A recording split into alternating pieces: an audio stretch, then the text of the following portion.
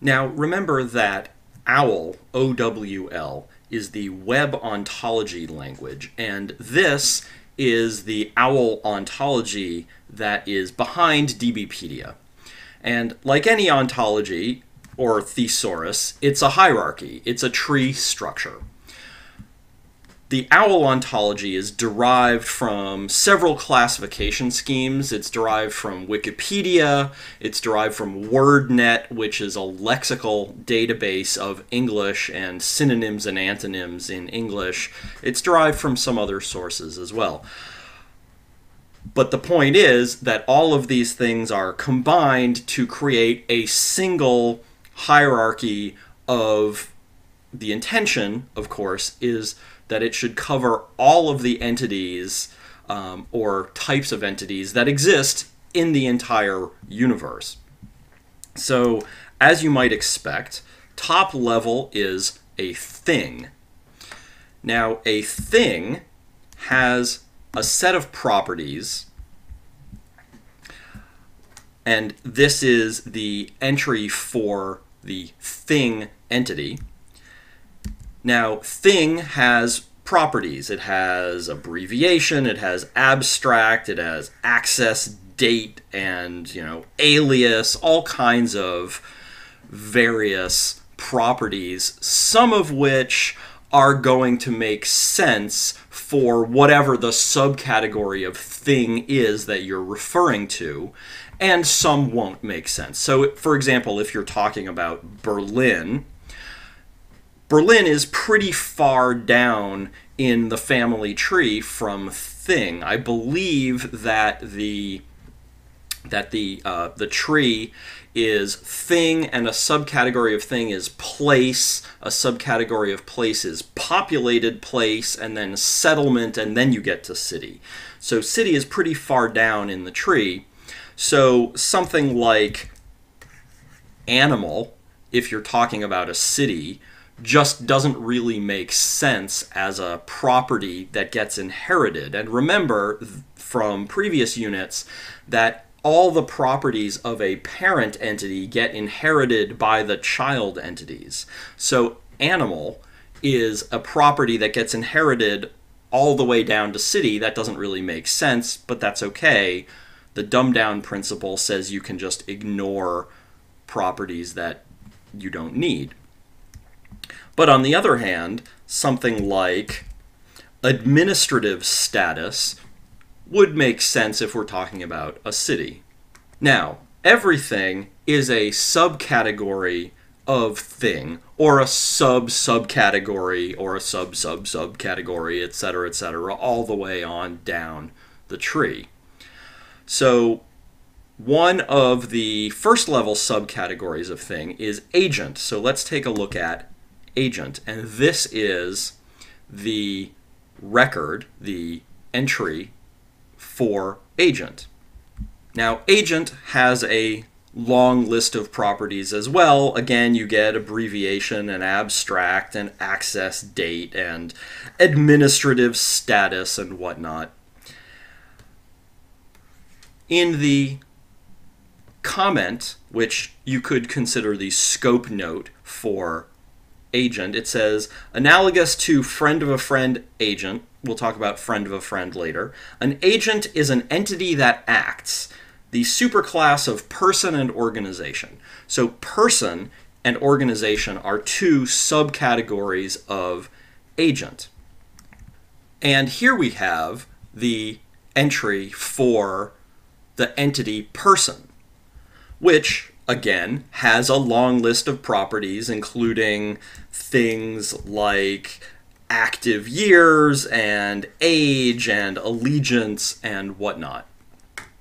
Each property of person or any entity has a domain. And a domain is the type of thing that that property applies to. So most of these, you'll notice, apply to person, which makes sense because we're looking at the entry for person. But age, for example, applies to agent. So age is a property that was inherited from the parent entity, agent, because any agent can have an age. So all of the properties from agent and from thing above that are inherited by person, but then person piles on a set of properties of its own, of which all of these are examples. Each property of person and any entity also has a range, and a range is the data type of that property. And we've seen this sort of thing before, of course. Some properties can be strings, some can be numbers, in this case integer, some can be dates, some can be other kinds of entities. Alma mater is a type of entity educational institution.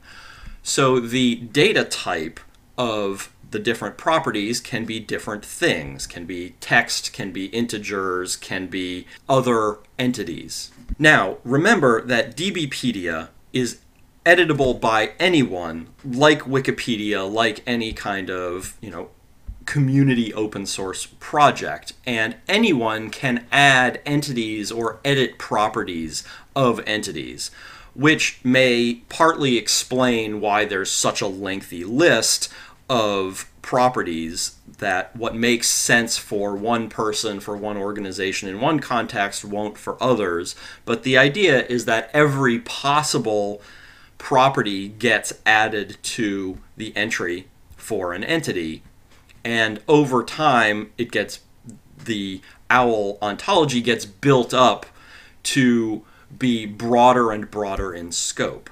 The goal of DBpedia, why DBpedia is so large, why it connects to so many other classification schemes, and why public editing is allowed, is specifically so that it can grow over time.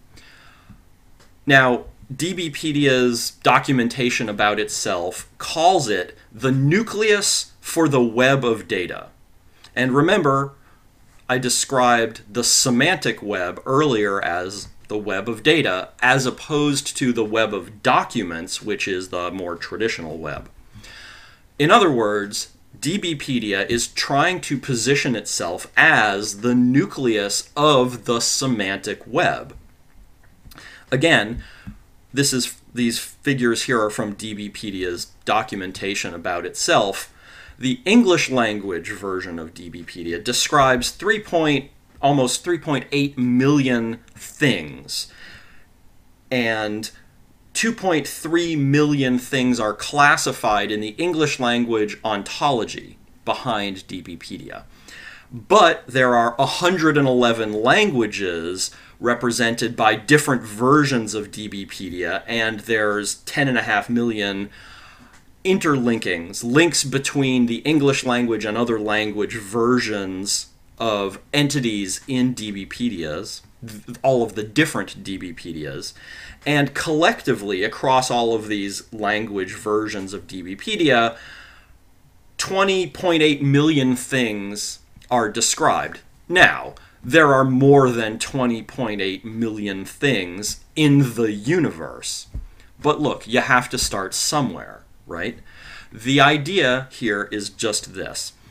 If your goal is to build an infrastructure to allow data about absolutely everything to be represented online, you have to make it international, you have to make it cross-language, you have to make it expandable, you have to make it possible for new schemas to easily connect up with existing infrastructure. And that's exactly what DBpedia is trying to do. That's exactly what the whole linked data movement is trying to do.